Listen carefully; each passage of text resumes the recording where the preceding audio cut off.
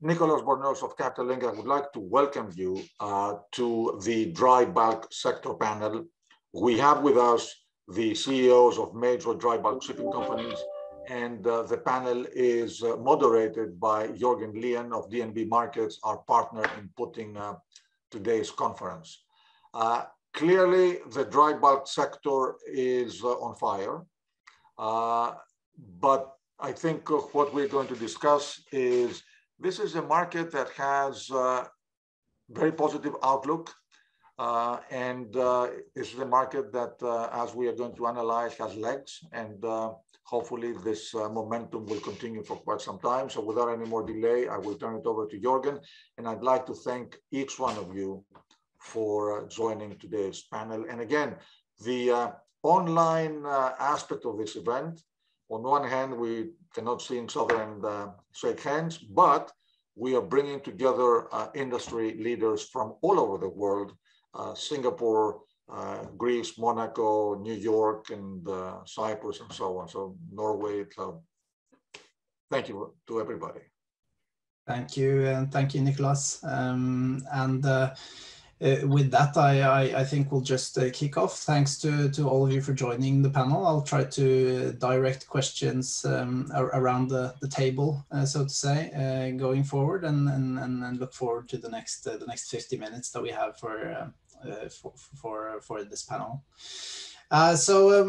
Just as Nicholas started, the sector is definitely on fire.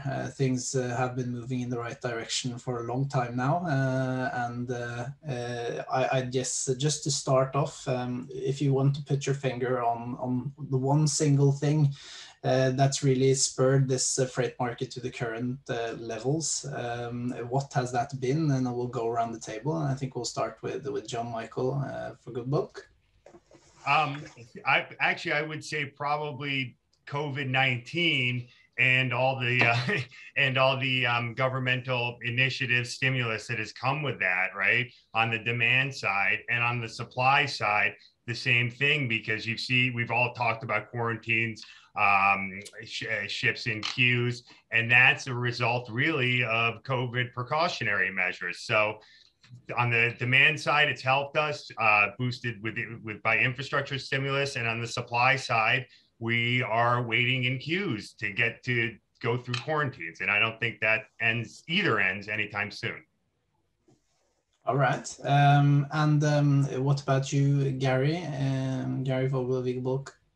Yeah, thanks, Jorgen. Well, I agree. There's clearly a number of drivers at the moment, and you can point to COVID and some of the responses that have acted really as a catalyst. Having said that, I believe we've been in a cyclical recovery since the market bottomed out in 2016, been interrupted by what I like to call black swan type events. We can list off a litany of them in succession, whether it was Asian swine flu, trade war, tariffs on soybeans, the Vale Dam collapse, obviously COVID, and a collapse of crude and fuel spreads for those of us with scrubbers. But we've now, with those behind us, we're starting to see, some of these exogenous forces, which are positive, and congestion clearly has been a driver. But underneath that, we believe there's a fundamental strength to this market that's been developing as the order book has dwindled, over the last number of years.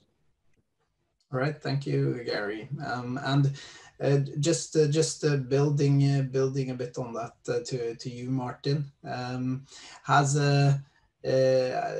also a bit back to what John Michael said, I guess. How is congestion a factor in your eyes as to the recovery that we've seen, and how, I guess, sustainable is that once we get beyond that stage where we might be today? It all contributes, as both John Michael and Gary said. I think we almost, in some ways, have the most perfect storm. We started off with COVID, the recovery. We got all the quarantine, all the issues. You add that into that, the Australia-China trade war, China getting coal from further afield, still moving into America, stretching the fleets, completely new trades. And then you overlay it with, especially on the smaller sizes, the liner side, massive congestion, rates through the roof there. Bulk coming out of containers back in, and we have this most amazing kind of perfection going on at the moment. And now with all the Northern Hemisphere energy issues, and it's looks like it's GRIN going to have to come to the rescue. You can't make it up with the Vostokny coal supply or stockpiles on fire as of three days ago. I mean, it's all filtering into, yeah, one hell of an end of the year. So it's been a combination, and everywhere we look at the moment, it's all adding it into a great market. Yeah, thank you. And then if I direct the question to Polis Hajioannou with safe bulkers, maybe perhaps I think something that's worth mentioning a bit is the disruptions that you've seen on the coal side relating to this China, Australia rhetoric on imports of coal. How do you think that has impacted the current situation, and what's sort of your view on where that stands today and how we're looking ahead? I think, first of all, the recovery of the market was expected. The force of the recovery was not expected to this extent, but we were expecting strong recovery post-COVID with the stimulus programs announced both East and West, both from China and other countries, and also the US. And on the supply side, the market was hugely undersupplied since we had 6 or 7 years of terrible markets. So we were expecting a strong recovery. Probably this time last year, we were expecting market to have this year around $20,000 a day on the Panamaxes. It's almost double now. And as far as the coal is concerned, I think the Chinese and the Indians are running on very low stocks. They are in need of the coal. Of course, they are promoting the environment, and they are protecting the environment, but I don't think they can implement it very soon. So they will need to import more coal.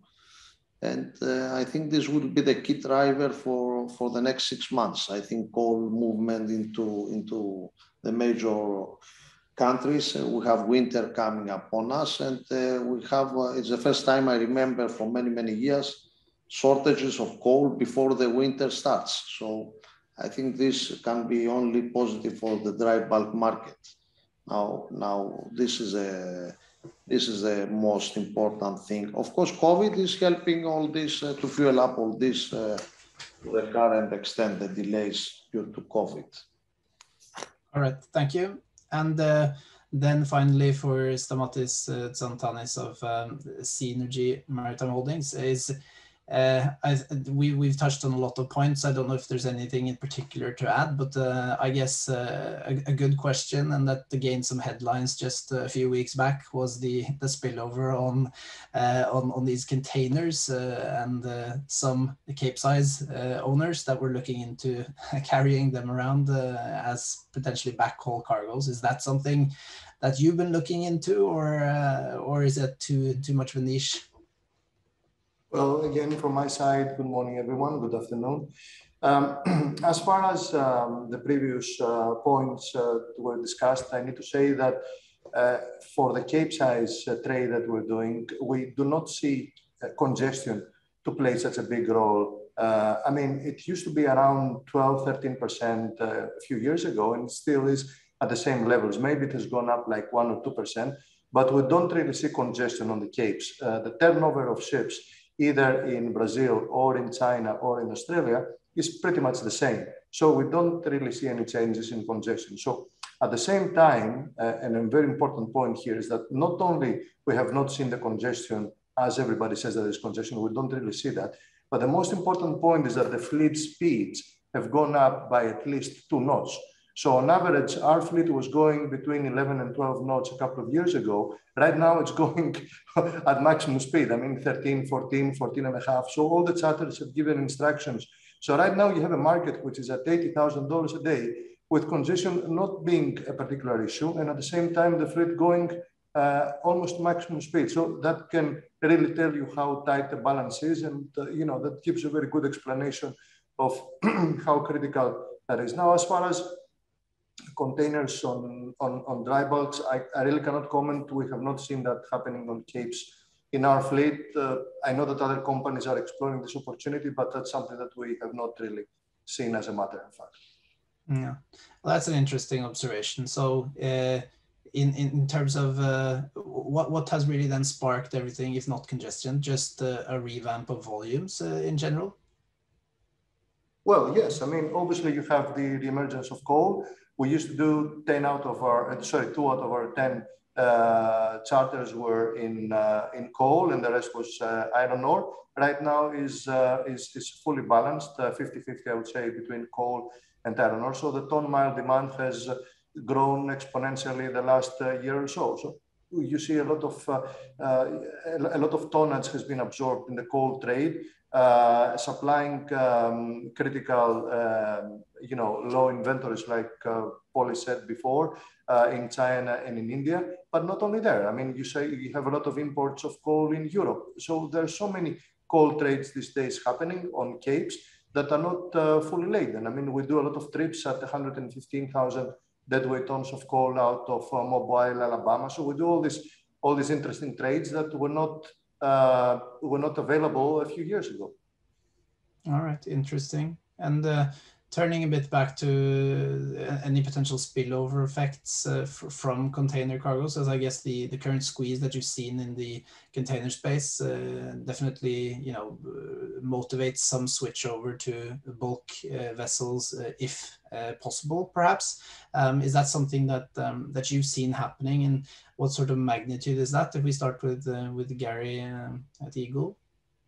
Yeah, so we've seen a significant amount of cargo that I would say is spillover cargo, not containerized, but what would have gone in containers. So we're seeing, bag cement, bag chemicals that we're carrying primarily to West Coast, Central America, South America. And so these are cargoes not in containers anymore. We've looked into the ability to carry containers. It's not an insignificant in terms of engineering class approval. So it's a significant investment, and then of course it's specific to the design of the ship. So you really have to make a decision that you want to do this across your fleet, or the chance of the 1 or 2 ships you do it for being in position is pretty unlikely. So we've decided at this point we're not doing that, but we're definitely the beneficiaries. And I'd say about 10% of the ships that we're fixing out of Asia, not within, but leaving Asia, what we would historically call backhaul, are carrying cargoes that typically we wouldn't have seen pre-COVID and pre the surge in container rates and utilization. All right, thank you. Do you have any comment on that on your end, Martyn? And I guess what people are asking themselves is this economically driven, or is just the shortage of containers that really pushes this sort of volume over to you guys? We actually have a couple of ships running from 37s running from Asia into the US Gulf, taking containers, containerized cargo. And it is specific, as Gary says. I love all the talk about capes being fitted for containers. It's not going to happen. It's very, very specific. It's all about the tank top strengths, whether you can actually load the ships. And yes, we had to go to class. We had to, with some of the lashings and fittings. It's not something you want to do too many of if you encounter a bad storm, but it is there.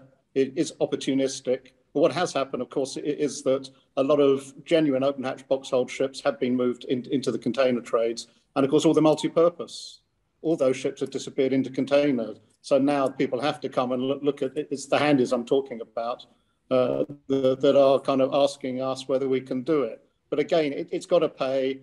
And we've got to make sure we can do it, because you don't want any mistakes. It's not as easy as people think it is, but it's definitely there. And when the couple of voyages we have done, it's paid a big premium, very much so. Yeah.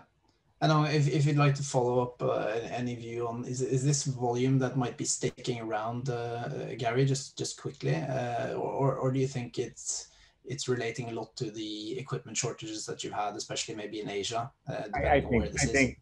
I think this is transitory, in quotes, whatever that means, right? I don't think in 5 years, I mean, if you go back, 75 years, it all went on break bulk. Then it was container. I think it's a matter of container rates are at such a high premium and lack of container availability. It's economically driven, right? It's more efficient to now, or cost effective, if you will, to put these on bulk ships, even though you now need to then discharge them into a warehouse and then onto trucks and things like that. So I don't think this is here to stay, but how long it is, how long that transitory, remains to be seen. I mean, the comments from the players in the container space would lead you to believe that this is going to be here for quite some time. Yeah, and then John Michael, do you have a comment on that? No, I think the containers are actually benefiting the dry cargo market, but in another way too. The container, because of the bullish container market, you've seen a lot of new container orders being placed at shipyards, and that's soaked up a lot of space that could have gone to dry cargo. So it's hard for us to screw it up right now until 2023. And then just to go back a step, I think the low order book that we have now and we've had basically going into the pandemic is kind of the foundation for this whole thing. If we didn't have less than, call it 7% of the existing fleet on order, we probably would not be in this high level of a market. Yeah, fair enough. And just to continue a bit on the demand side, I think we'll get a bit back to that on the supply as well. But given the current market and where we are, there was a major sell-off just some time back relating to what was going on in China and the Evergrande situation. That weighed against what these global infrastructure initiatives that have been put in place following the pandemic as well. How do you view the outlook and risk for, I think, the Chinese demand of iron ore is essentially the big question.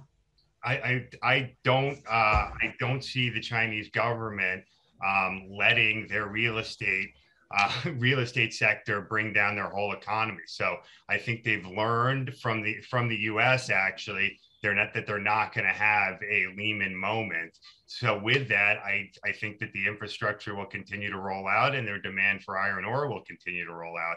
I mean, the one interesting thing about iron ore is it's the only commodity the Chinese have not banned from Australia, right? Including coal.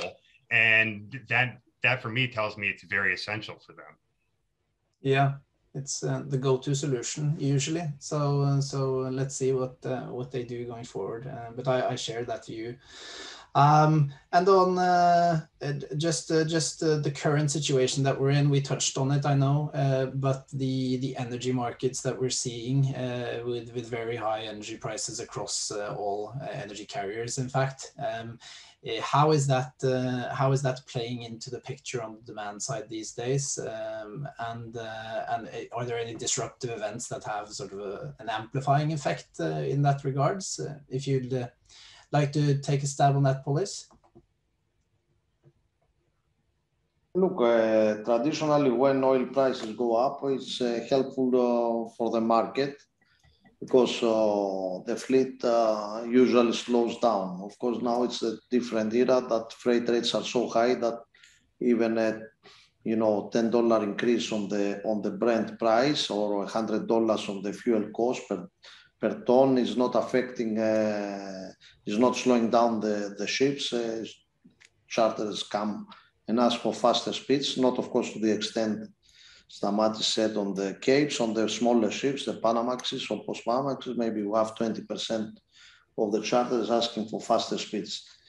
Of course, we have to remember that as we approach 2023, we have to be conscious about increasing our speeds and increasing our fuel consumption, because we are getting the penalty on our CIIs for our fleet. So we have to be cautious where and when we give the increased speeds and to whom, because you cannot give the whole fleet open-ended on faster speeds, as this will blemish the records of your fleet and the performance before 2023.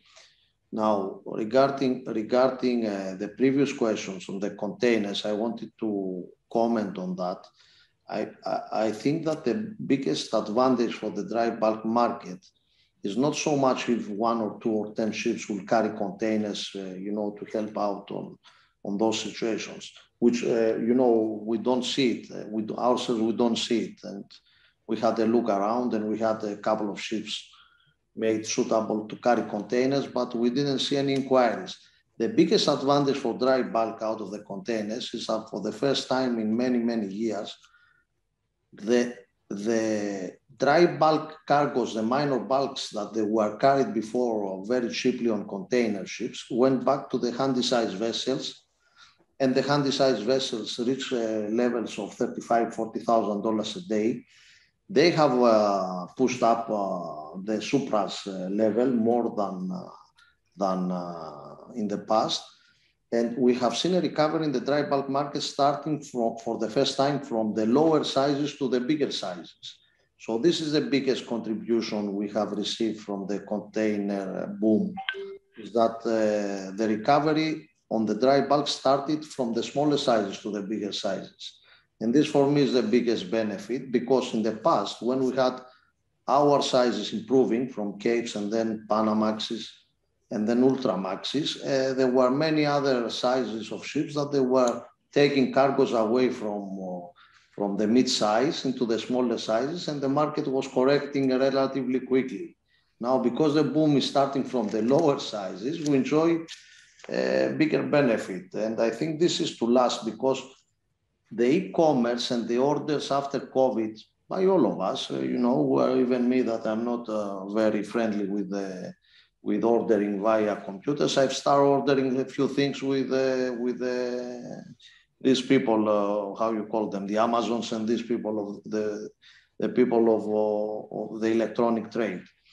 The ships are there to carry the stuff, but the ports have not expanding in such a dramatic fashion to take care of all this container boom that is happening. So the lorries and the trucks have to get into, you have the ships, but you don't have the ports. The lorries and the trucks have to get back through the same gates into the ports and carry in and out the container ships.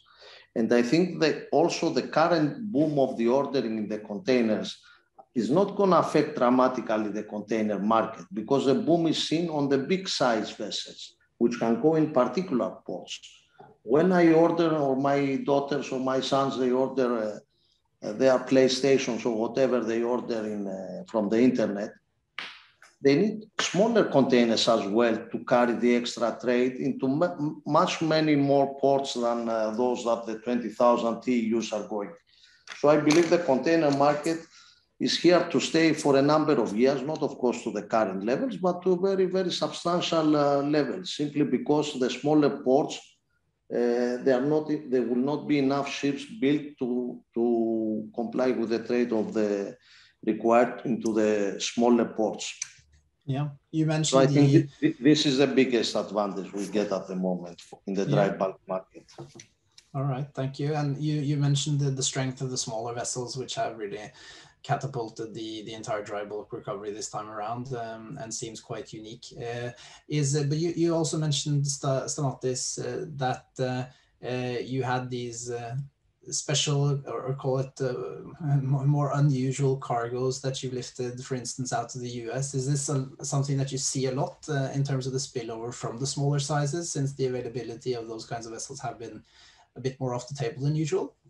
Well, unusual. I mean, they're unusual for the last 5 years. If you look back in history, obviously, you know, you had all this kind of cargo trades in the past. So that's unusual for the last few years, that we were all focusing in iron ore and the weather in Brazil and all that, which was like the bellwether of the trade of the Capes.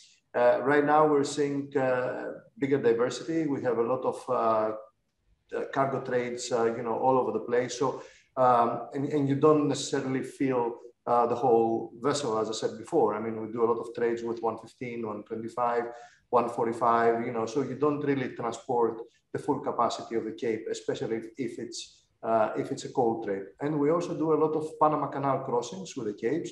We've done it so many times, doing, you know, Central America to the Far East via the Panama Canal on a you know, smaller quantity of cargo. So that's something that we see a lot. I'm pretty sure that this thing existed in the previous years, where you didn't have such a big C3 and C5 waiting on the indices and the indices, but right now we're seeing all this diversity on cargo trades. All right, thank you. I think if we head a bit more over to the supply side, and allow you to start, perhaps John Michael, on the perspective that you guys have now on potentially ordering vessels. and if that's something that you're looking at, or if there's what's the other alternatives if you'd like to grow at the moment? Absolutely not on new buildings. I see no reason to oversupply our market. The reason why we're in this place is because we had restraint on new building orders. So don't go out and make the same mistake. Now, if you don't weigh second and third order consequences, right, which if you order a new building, de facto you don't, you should look at the costs, right? So the new building cost and a 5-year-old of a Panamax and Supermax are about the same. But you buy a Panamax and Supermax now, you can lock it in at say 40 grand for a year. You have a new building in 2023, you can lock it in at $15,000 a day. So the opportunity cost of ordering a new building, if you only care about yourself, is just way too high. It doesn't make financial sense. And if you want to, again, if you want to invest and get long this market, buy a secondhand ship. You have tons of optionality. The other thing you can't do with a new building is you can't really sell it. You buy a secondhand ship, maybe you made a boo-boo, maybe you feel uncomfortable with it. You go into the secondhand market and you get rid of it. A new building, you're like a deer in front of headlights. That's my opinion. Thank you. You can go on, Gary. Maybe I can just jump in because I fully agree with John Michael, and I think I've been pretty vocal for the last 6 years about us not adding to the order book. And even though you could argue now that the order book is quite low, the economics are pretty compelling to the secondhand vessels. Aside from that, if you order a ship today that comes in 2023, 24, that ship's only going to be 11 years old in 2035. The uncertainty around carbon decarbonization and carbon taxation, and that ship, given the historic lifespan of dry bulk ships at 25 years, will need to sail right up to 2050, where we may be looking more likely that we're going to be going towards a zero carbon emission target by 2050. So aside from all the reasons that John Michael mentioned, and I fully support it, you know, from the standpoint, I believe, and I said this yesterday on a panel, I think every new building decision is a decarbonization opportunity, and building a ship to burn, you know, carbon fuel, a new building today, you know, waiting and understanding what's available in terms of zero emission ships in just a couple of years, I think is a huge opportunity. And I think we all should focus on that opportunity as we look as an industry at what we're going to do to get to zero emission in the foreseeable future. Yeah, thank you, Gary.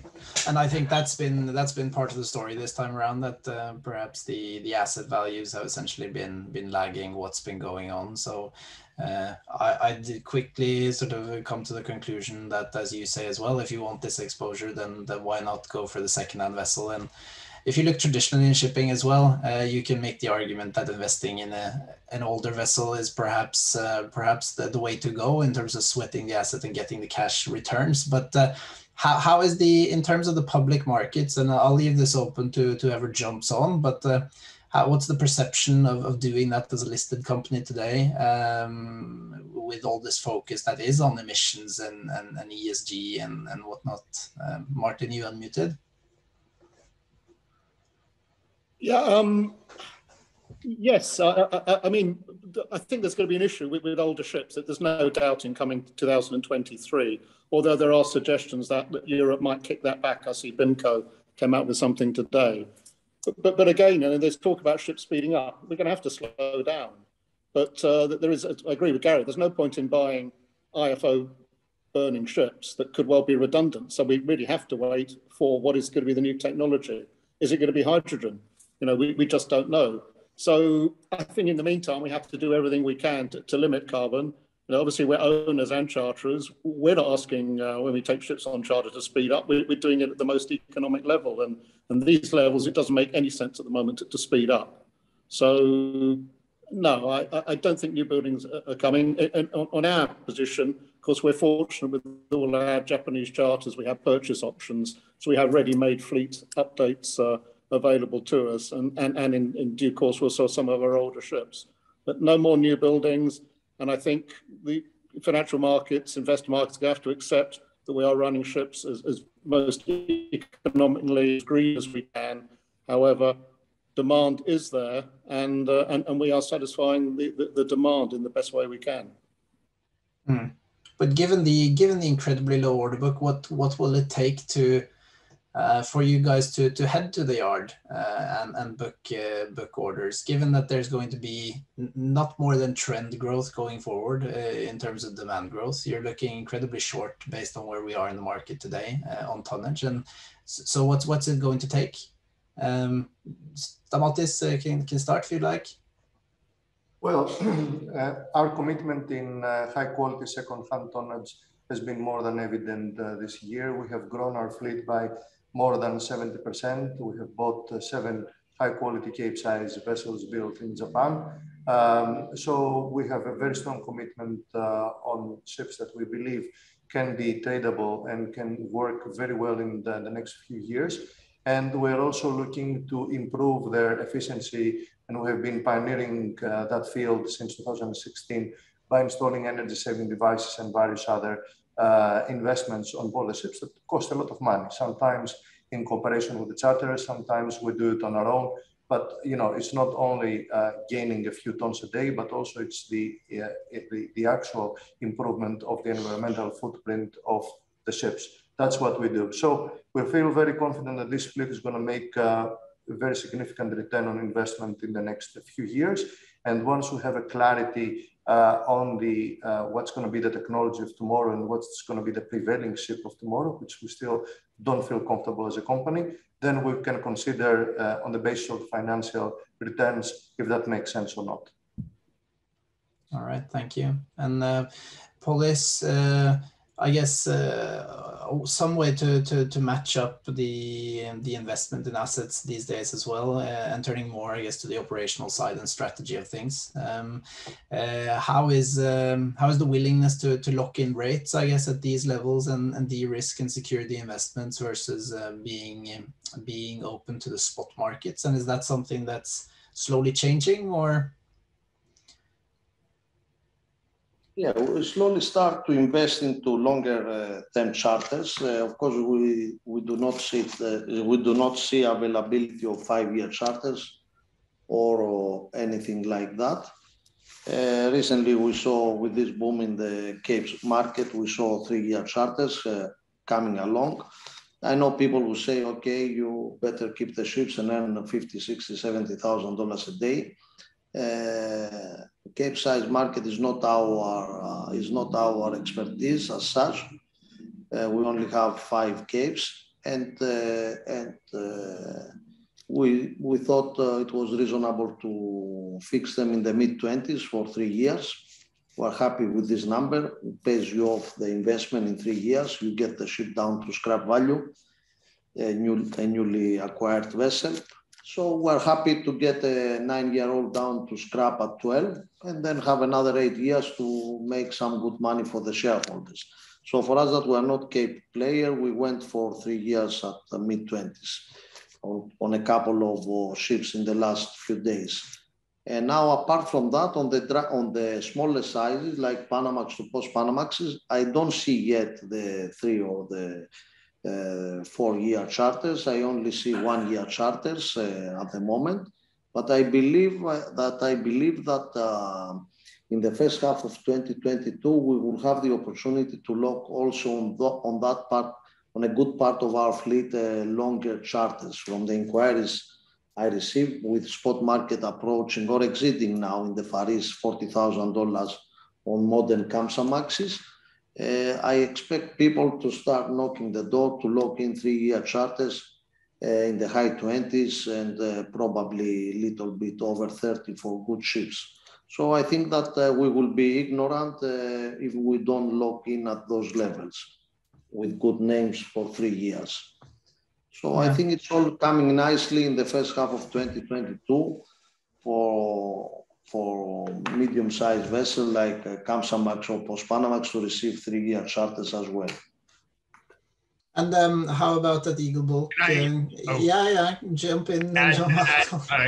Quickly, I actually, our recommendation is actually keep every ship you have Supermax up to Cape in the spot market right now.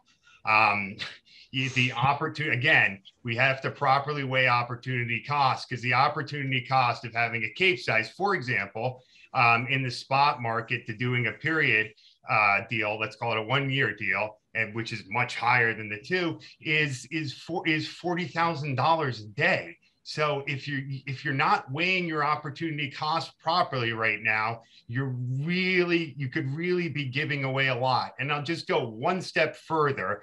There's this old saying, which I really don't like, that says, oh, well, you don't go broke making a profit. Yeah, well, you're not going to generate a ton of wealth unless you understand what your opportunity cost is. That's it. Thank you. I think if we can just, I got a finger up from Stamatis as well, and I'll give you a short comment as well, Polis. A quick point, as far as we're concerned before, I understand that Polis wants to respond to that. What we are doing and what has worked well for us is that we have almost all of our fleet on time charter basis, but they are on an index link. So we get the benefit of the index, which is the spot market, but we also get a conversion option, and that's very, very important. So we can convert for forward periods from 1 month to 12 months into a fixed rate as it comes available to the company on the basis of where we see on an opportunistic basis, of course, for us. So that's something that we've done. It has worked very well for us. We get a premium of the spot market, and when we see the opportunity of a forward rate, we just grab it, but not for 2 or 3 years. We just grab it for anywhere between 1, 2 quarters and up to a year. Thank you. Thank you. Just to keep the heat, a short comment from you, Polis. Yes, look, with what John said, I agree to an extent that we keep, 70 or 80%. I don't agree with the 100%. The 100% is a little bit like playing the casino. I was in Monaco last week. I went to the casino. I lost 500 euros. So I don't want to lose. I have my losses there, so I don't want to extend. So 30% of the fleet to go into 3-year charter is not a bad policy, and enjoy the spot market with the 70%, and we don't make casino style in our business. Fair enough. Thank you. So, and then headed over to you, Gary. Just a quick comment on that. Are you seeing any potential to fix up on longer contracts, or staying to the strategy of being an operator as such?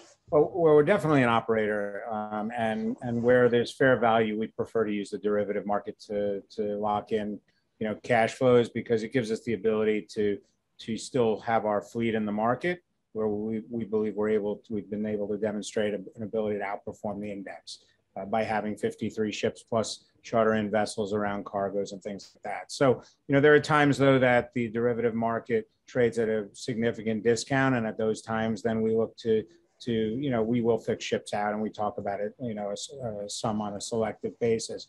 But at the moment, nothing beyond 12 months. We think that the backwardation of the market, even for 12 months, is significant. I mean, you look at the spot market today is 38. Next year, the FFA market is 25. For our company, that's an equivalent of $225 million discount on EBITDA. Right. So, you're talking about a very significant discount, 35% to spot. So, it's really unique, interesting times here. And these are high class problems that we all face. But in some ways, we think it's about a balance, and having the ships in the market and the ability to engage and take advantage of the dislocations between the basins and things like that is really important for EGLE. Yeah. Thank you. And I think you touched on a very important point there. It seems to us at least that there is some disconnect between what you manage to get in the period market physically versus what's tradable in derivatives markets. Is that a fair observation, would you say, Gary, since we're on the point? Well, it is, but it definitely, they don't move in parity. And so we actually take advantage of that. So, without getting too far in the weeds here, when we use a derivative market to hedge a ship, we have the ability we buy that back if those markets dislocate, and maybe use, fix a ship out for a period of time, and then may buy it back, as a derivative provides, a better opportunity. So it's a dynamic market, and having, more levers to pull gives us that ability. But there's no question that the derivative market, and especially this year, we saw the discount relative to physical at a bigger discount than we've seen in quite some time. And when it doesn't provide what we believe is fair value as compared with what is available in opportunity on the physical market, we'll do that. But just when you fix a ship out for 1 year, just again, not to get too far in the weeds, right? It's not a year, it's about 9 to 12 months. And that option of 9 to 12 months, often it's about 9 to about 12, and about means 15 days. So now it's 8.5 to 12.5 months. And that option clearly will be used against you. If the market's high, you'll get the ship back at the end of the period. And if it's low, you'll get it at the beginning. So knowing, what these mean, what these options are worth, and comparing them to what's available in, for instance, the derivative market or using cargoes, we think is an important differentiator. And that gives, a company the ability to create value around those things. I agree with Gary totally. And the big thing is you don't give away any optionality when you sell paper, zero. When you sell physical, as he said, a 1-year charter, you are giving away 50% optionality. There's a price for that, but just normally selling derivatives is a better way than fixing out in the period market, because you don't have to give away that optionality. One more thing to add about derivative FFAs and physical, they are two different worlds that meet every day at the index and then go back to being two different worlds. That's how we look at them. Thank you. And then how about on your end, Martyn? Both on sort of the chartering strategy and outlook and willingness to book anything in. Are you in agreement with I guess there are opposed views around the table? No, we as we made clear all year long, we waited 10 years for this market, and we're basically running 90% spots.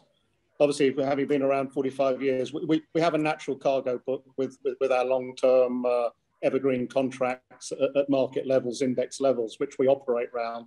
And as Gary does, against that, we'll be taking ships for 3 to 5, 4 to 6 months, knowing we've got the first couple of legs covered, and then we have the optionality at the end. And if we can get owners to give us a little bit of a wider spread, and if the market goes against us, we redeliver, as has happened, it stays in our favor. We have the last 2, 3, 4 months at below market levels.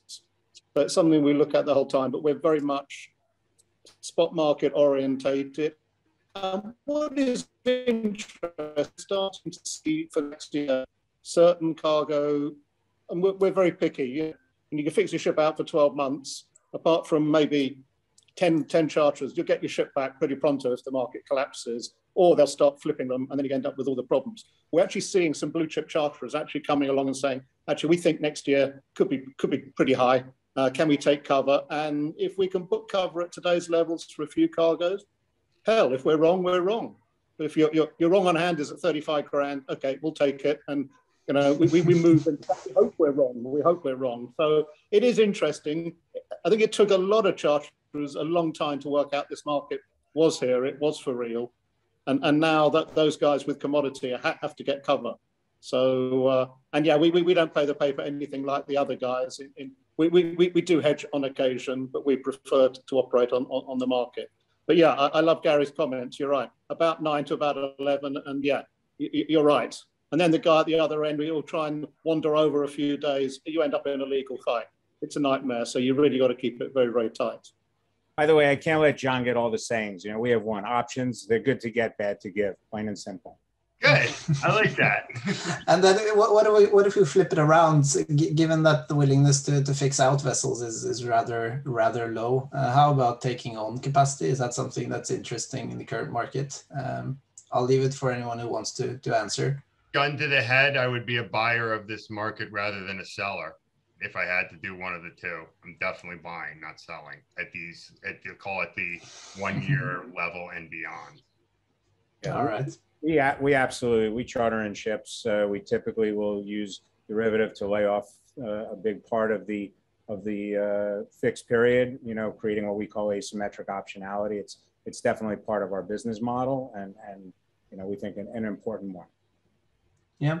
And since these earnings that's generated these days aren't going to new builds, I guess they're headed to shareholders at some point. What's your take on the best way to get an acceptance and pricing around sort of more of a yield story in the dry bulk space? Don't know if you want to start off with that.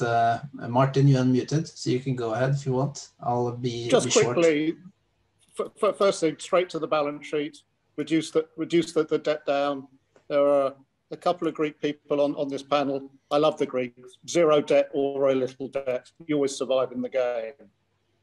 So this, having survived for the last 10 years, now you reduce your debt down. And yes, we introduced a dividend policy, announced it in August. I see Gary's done a similar one now. You start to repay shareholders as well. But with one eye on the balance sheet, let's not get carried away.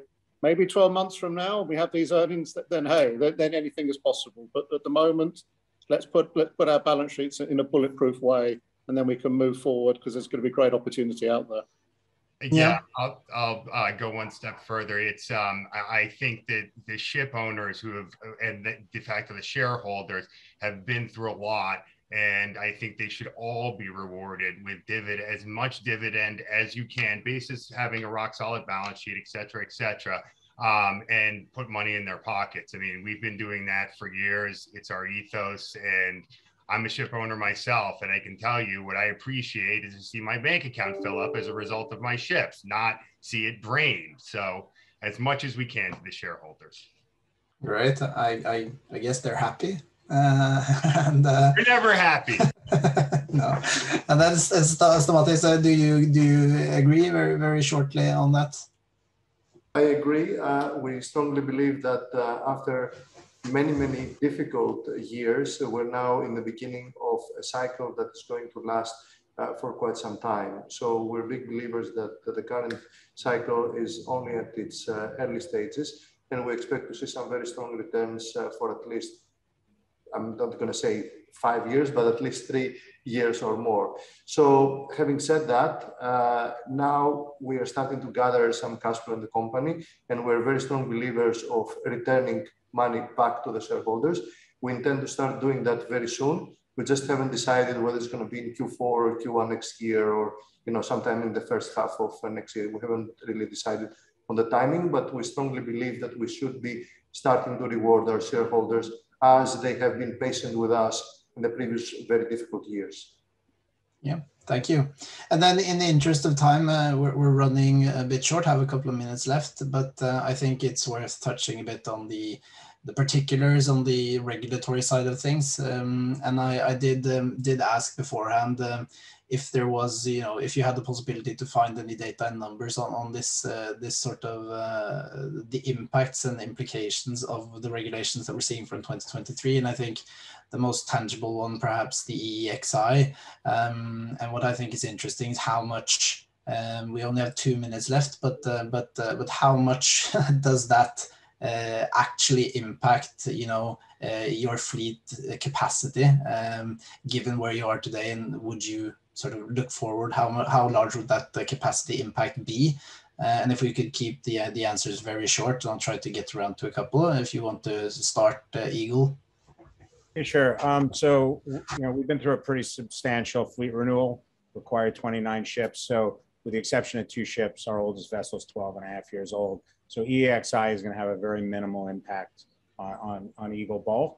And in fact, if you go back where ships were steaming just, a year ago, right, it would have even less of an impact globally because ships were echo steaming. Today at full speed, we think it'll have a meaningful impact on the older ships, but very little on ourselves. So we'll be the beneficiaries on a net basis as the fleet will be forced to slow down to some extent. Keep it short. And how about on your Stamatis? Well, we have run the study in December of last year, and we're very confident that the effect of EEXI is going to be minimal to us. However, we are in shock and awe to see that the majority of the fleet is going to be impacted by more than 20%, and the reluctance of people in getting to the study and assessing how much the reduction is going to be. From various conversations I had with classification societies and a lot of other people, there are certain age brackets of ships that can be reduced their power by even 40%. That's 40. So, the reluctance of people to realize that if sulfur dioxide and scrubbers was a hill, we're now facing the Himalayas as far as supply reduction is going to be concerned. Yeah, I think we just ran out of time on that note. So Yes, there you are, Niklas. And thank you so much to all the panelists. I guess we could have gone on for another 10, 20 minutes if we wanted to. So, we could have gone on for another 10 or 20 days, but thank you. Thank you. Thank you very much. Thank you. Great panel, and thank you so much. Bye, everyone. You can tell from the attendance that you guys are at the forefront. Thank you very, very much. Thank you. Thank you, Jorgen. Thanks, everybody. Catch up soon. Thank you, everyone. Stay safe.